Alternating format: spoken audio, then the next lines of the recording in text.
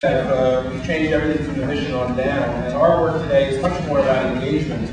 That the key to community and the key to community philanthropy is engaging people in their community. There are many different kinds of community and many different kinds of engagement, and one of the ways that we're trying to do that is at the neighborhood level. And this, again, is one of the ways in which our work has changed in the last 5 years. We have, in particular, over the last year or two, been focused on specific neighborhood, doing place-based philanthropy in New Haven. And this neighborhood, the Hill neighborhood, is one of them. The foundation's been active in the Hill for many, many years, so we're building on a long track record here. We have involved neighborhood residents, and Barbara Jennings is going to speak on behalf of our Hill Advisory Group in a moment. But we've involved neighborhood residents in our process here in the Hill since 2005. We reached out, not just to the activists, we've got nothing against activists, we love activists, but we reached out beyond the activists in 2005 to neighborhood residents, actually randomly selected neighborhood residents. We went door to door to recruit people into a planning process. And the planning process led to the neighborhood advisory group. It also led to the definition of some priorities, priorities for programs that focus on youth and youth employment. And activities that would strengthen the Hill's neighborhood sense of community, including possibly a community center. So a lot's been going on over the last year as an outgrowth of that. We've mapped the project this summer, new storytelling. Some of that is talked about in our annual report, which many of you have seen, which Bill was looking at just a few minutes ago. Another thing I think that I've learned, as I said, I was brand new at the foundation the last time Bill was here in Haven, but one of the things I learned is that philanthropy is fundamentally about inspiration. It's inspiring people to engage and to get involved and to contribute in whatever way they can. And one thing that hasn't changed since 2020 is that Bill Strickland continues to be a unique inspiration for neighborhood development, for youth development, for community development. The work that he's done in Pittsburgh has really inspired people all over the country, and indeed has inspired, now is inspiring reputation all over the country as well. That was a gleam in your eye when we were together in 2000 and 2001. Now it's much more than a gleam. So I'm going to ask Bill in a moment to present. First, I'd like to call on Barbara Jennings, who's the chairman of our Hill Advisory Group, to say a few words on behalf of the community, and then I'm going to turn this over to Bill. This would be an opportunity for the Hill neighborhood board to get to meet some of the other folks from the Community Foundation and to hear Mr. Strickland. This was a very unique opportunity. The Community Foundation, I'm from New Haven, I guess a very good part of my life in the Hill since the early 60s, almost in the same house. But this was the first time that a project or an inspiration came where the sponsors wanted the community's opinion. They didn't come and say, okay, you've got X number of dollars, blah, blah, blah, blah. They wanted us to say what we wanted, and it's really, that's what piqued my interest. And it's really, even to my own amazement, moved very quickly. Some people don't think so, but it takes a lot to get started. We didn't have a place, we had to find a site. Then we needed to hire a network manager, and that took a little time, but we have one in Candy who does a great job. She's a great people person. And then we had to have a core group, and somehow, I don't know how we said, chairman, leader, I have all kinds of names, facilitator, mother. But we had a small core group, and then others that join us when they can from time to time, because they are lucky because I'm retired. So I have a lot more time than some of our working people. So this is a great opportunity for us to hear your presentation. Hopefully you give us some ideas. And we've accomplished this week, we're working with Bridget Carswell. And we now have a vision statement, which was my big thing and Anna's big thing. So now we kind of have a good idea where we're going. And we're just going to keep on going. So, thank you. Hill Corporation and its subsidiaries, Manchester Craftsman's Guild and World Training Center, which I won't describe. You're about to see a presentation on it, and I know that I wouldn't do it justice by description in any event. Suffice to say, it is truly one of the most unique and inspiring and copied community development projects in the country. Bill is a Pittsburgher by birth, by education, and to this day, which, as someone who's worked a little bit in Pittsburgh and been to Pittsburgh, and when the first time I was ever there, remarked how much it reminded me of Haven because of this incredibly strong neighborhood fabric and the industrial history. So he is clearly someone who understands these kinds of neighborhoods and what a community like this is made up of. Just to give you a sense of the kind of recognition that Bill has had and his work has had. He has received the Commonwealth of Pennsylvania Arts and Leadership Services, receiving the so-called Genius Award, so it's not a great certified Genius Award. And I was actually on the way over here, Bill and I were talking. I was very pleased to hear that he is being honored this year with the Ron Brown, named after my late boss, Congressman. He served a 6-year presidential appointment to the National Endowment for the Arts and is a member of the President's Committee on Arts and Humanities now. So, Bill, it's an honor and a privilege to see you having you today as our guest. Welcome.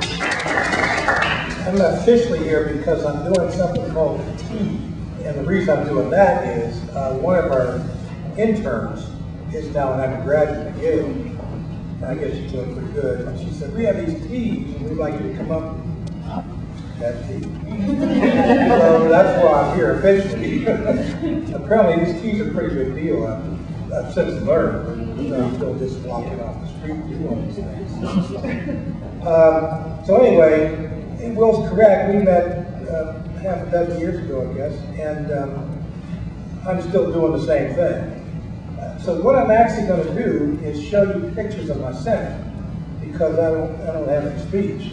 These are just pictures of what I do, but you'll see from the pictures kind of what I believe in and kind of where I'm coming from. I work in a very poor neighborhood, a black neighborhood in Pittsburgh. It's the same neighborhood where I was born. So my whole life story is 6 blocks. I've never actually left the neighborhood, never will. The idea is to get the world to come there rather than me go someplace else. And I went to local high school, went to University of Pittsburgh, and my life was actually changed by a public school teacher who got me excited about ceramics when I was a high school kid. And I was a typical inner city black kid, not paying any attention to the school system, flunking out. And this art teacher, an Italian guy named Frank Ross, got me excited about ceramics. I got pretty good at it. And he said, I'm leaving this school, you're going to college, man. So he helped me fill out a college application to Pitt, where I'm now a trustee. And so I actually sit on the board to let me in a few years ago. And while I was at Pitt, I found that Manchester craftsman skills would work with poor kids in the streets during the riots. And when in an old row house, wasn't this building I'm sure, it was an old funky row house.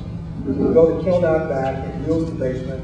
And I literally started dragging kids in off the streets to save their souls with clay. And I'm still doing it, just on a much bigger scale. But I heard back from people from the school system that whatever I was doing with these kids, they were starting to show up at school more regularly. And after a couple of years of doing that, I figured out there wasn't anything wrong with the kids. The school system was screwed up. The kids were fine. They just needed clay and enthusiasm.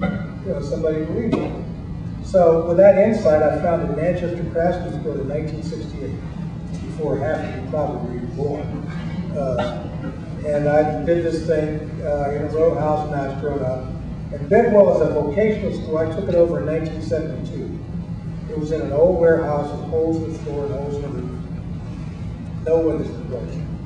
And I took it over because I didn't know any better. And I said back then I could save everybody and all that. So I took over Bidwell at the end during the riots. My first official act with Bidwell was to paint the building. I bought the beer and I bought the paint.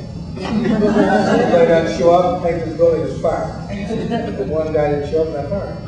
And I said the point of the story is we're not going to live like this.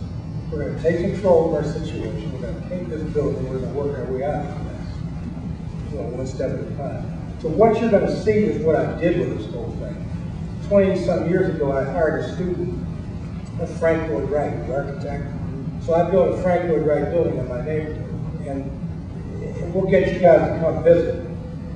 If you fly, you'll fly to Greater Pittsburgh International Airport. My building was the scale model for the Pittsburgh Airport. So it's kind of famous in that regard. And let's see here. And facing that building, there's something.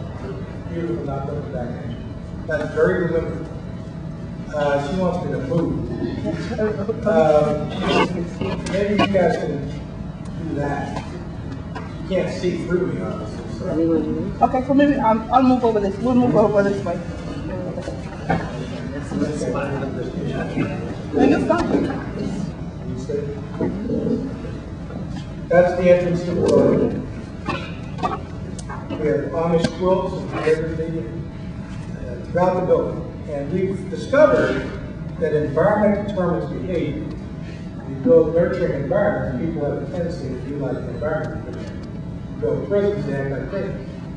Now, that's Dick and Jane C. Spot run stuff, but the PhDs run the school system haven't figured it out yet. Well, I figured it out, and I have a bachelor's degree in history. Lucky to have that the way I did. Now, that's our boardroom. I commissioned Japanese cabinet maker to do 60 pieces of furniture for a school. That's all furniture that was actually cut from Pennsylvania lumber. And it was a Japanese guy who built this stuff. He came from Kyoto, Japan. I heard it because we teach carpentry for building trades. I found out this guy was a very important woodworker. So I commissioned him to do 60 pieces of furniture for the school. And he's now in his own business, making a fortune. He's got a waiting list now 1 year long for high net worth people buying his furniture.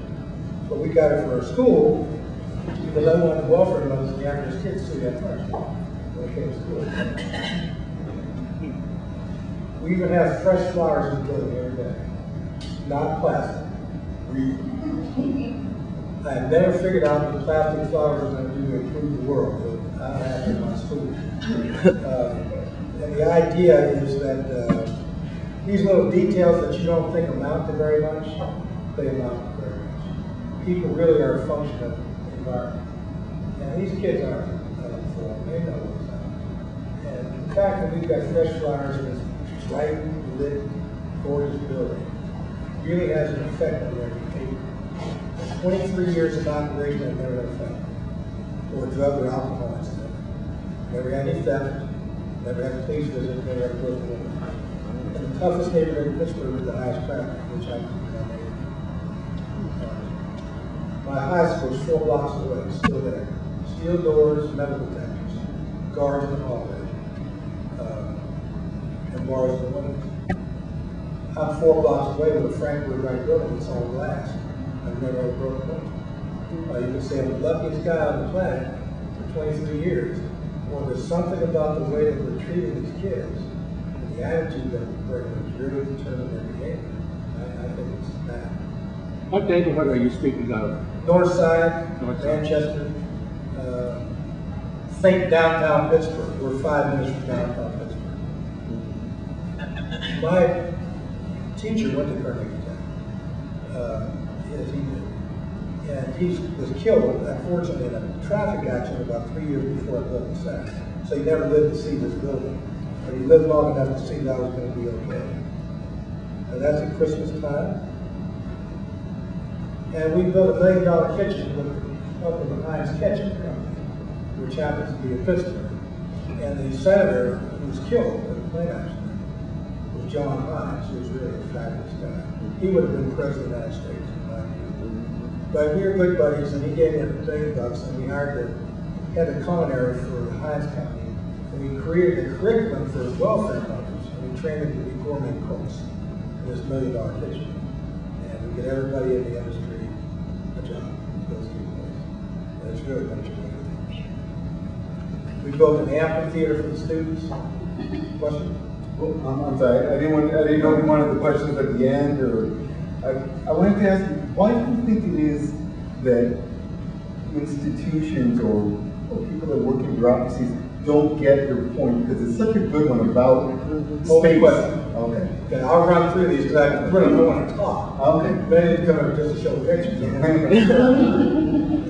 We built an amphitheater for the students. We bring chefs from all over the world who do product presentations at our center. I don't train chefs, I train gourmet cooks. 10 months, very focused, but they go to work in private clubs, country clubs, and institutional food. No fast food is ever done in our center. We also serve the food to the students every day. So they eat a gourmet lunch for every day at the school. The $2. And the whole idea is I wanted to change the perception about food. Food's for everybody on the planet, not just for the people. Speaking of someone who had lunch there, it's memorable. Well, I have many vivid memories that day, and lunch was one. cool. That's our pastry department. One of our students. This is the dining room on an average day. What we discovered is the black folks and the white folks eat together voluntarily. And what we've learned is that if you go to beautiful facilities, you run that way, people get along. If you go to prison, act like prison. This is the work the students are doing after 6 months. Now these are all the people with no background in food. Okay? So they don't have any predisposition to do this when we recruit them. But in 6 months, I've got them doing that.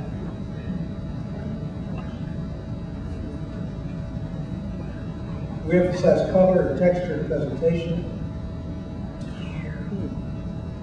That's all pastry. I've actually eaten 6 of them baskets.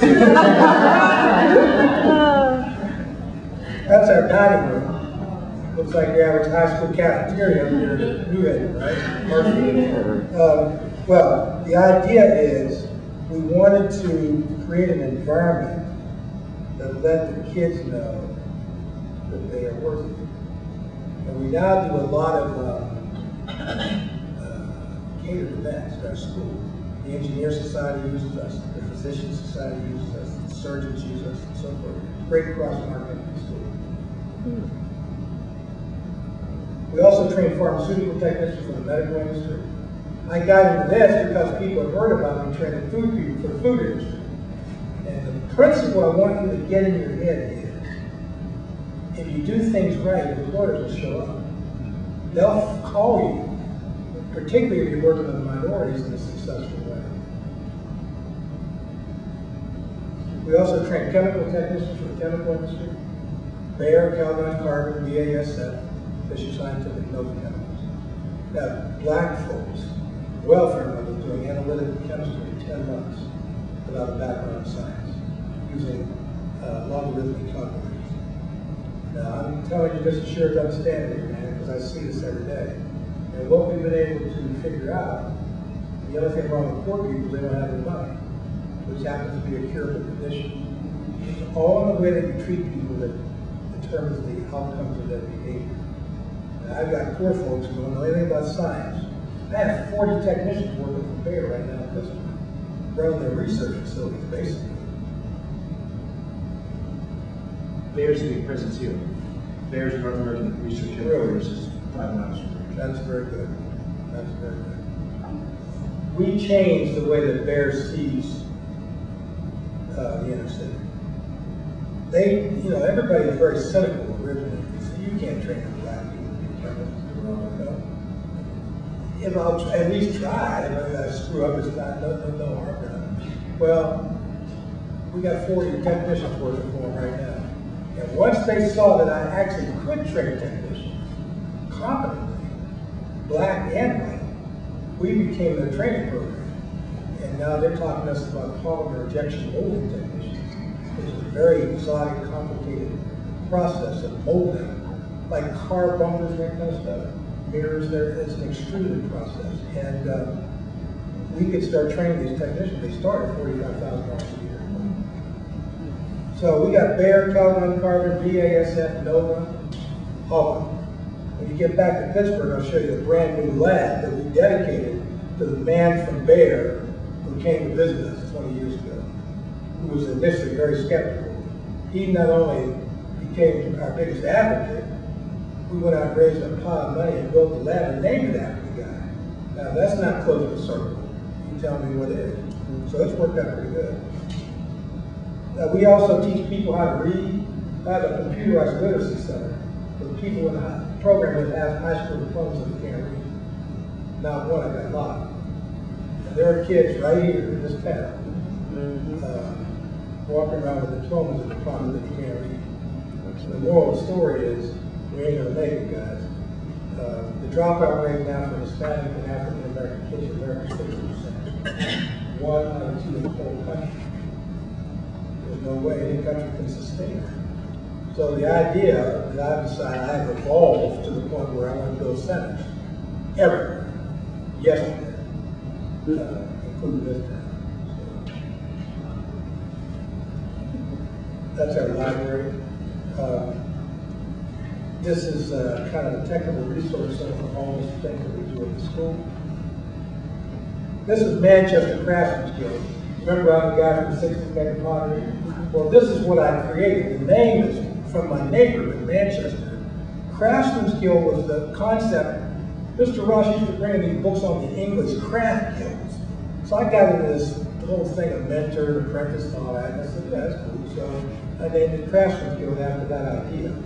And Manchester Craftsman's Guild literally has become a very big name that I figured out looking out my door in 1968. So that was the science behind the name. But this turned out to be a big deal, as you'll see. So we work with 500 kids in the public schools, grades 8 through 12, clay, photography, digital imaging. I put 90% of those kids in college last year. I've averaged over 90% for 15 years, and I don't teach the academics. What we teach is motivation. What we've discovered is the kids get good at clay, their attendance in school goes up. As their attendance goes up, their grades go up. And I said, that's the answer, man. You have to build programs that motivate kids to want to learn. Hello? 8 of my faculty are former kids who went through the program, went to college, or back teaching in the school that saved their life. In fact, we just hired our 8th person, an African-American young woman. She came to my office the other day. Thank you, Mr. Strickland. I said, thanks. What do you do? What program are you in? She said, no, I'm one of the graduates. I went through the program. I went to Rochester Institute of Technology, got my degree, and I'm back teaching, which is really fabulous. We do clay. This is all kids work. Now, artistic aptitude, whatever that is not a requirement to get into the program. I don't care about that. What I care about is that the kids want to get on the school bus and come to the center. If we can get them that far, that's about half of it. The other half is actually teaching them something. Now, most of the kids do not become artists, by the way, when they go to college. I don't care. The arts is a bridge to walk across to a new life. The problem is the kid can't imagine themselves in circumstances different than the ones that they were born into. The arts provides them with an environment that says there are different images in the world that you can acquire. They look like this, and that's the answer to this thing. Now, before Gordon Parks died, he came. Chester Higgins, Eli Reed, Al Gore, and politicians. His wife, she had a very good photographer, and I brought her to work with these kids. So I bring the greatest clay artists, photography artists, visual artists in the world to mentor these kids once a month at my center. The theory being, that's the way they'll figure out how to be like them when they grow up. This is all kids work. That's a piece the kids did for the school. Mosaic workshop. We have photography. That kid's now working for Disney. He got a scholarship in his Strickland program. This is the gallery. This is the kid show. 8th graders. Now, this is my concept of what a gallery is supposed to look like. And these are the kids show.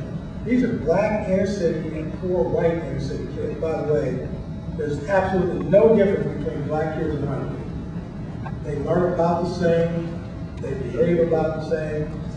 Once you come work for me, you got to tone down the Jesus stuff a little bit.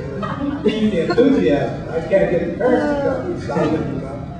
So they took the keys to the van and went to these parents' homes.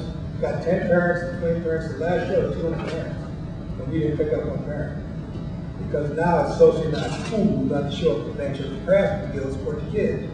Because people think you're a bad parent. And there's no statistical difference between white mothers and black mothers and Asian mothers and Hispanic mothers. Mothers will go with the kids and get nurtured every day.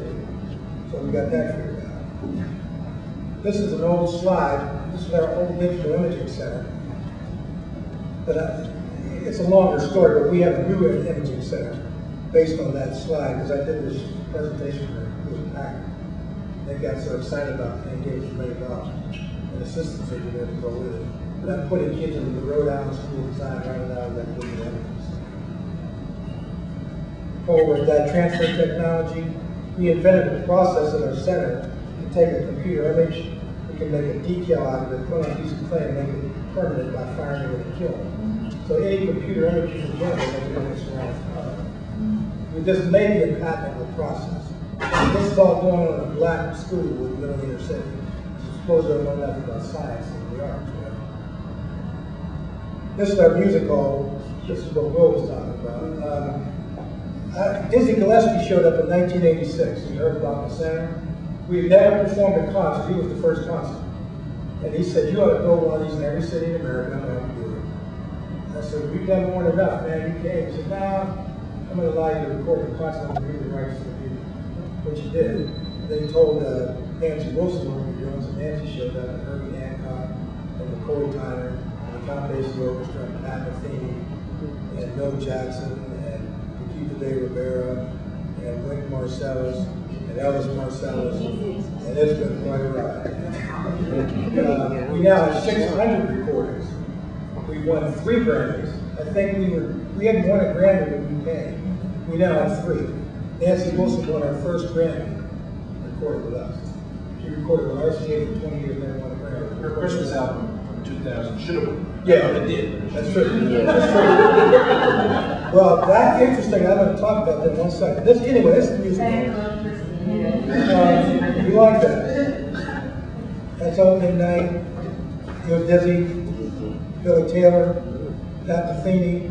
This room was designed by the engineers for Paul Simon. We have one of the best digital recording studios in America, and this is what Will was talking about. That was her first album. They all ended up on Oprah 3 days before Christmas doing excerpts from this album. I saw it, man. And Oprah said, what is the Manchester Craftsman Guild? And why are you giving the rights to this music to something called the Manchester Craftsman Guild? And Nancy said, it's my equity. It's the way I can help this guy start building something. So we have become very close friends. Her next album won her Grammy, and we're releasing a 3rd one for this Christmas. We're doing the poems of Maya Angelou and jazz.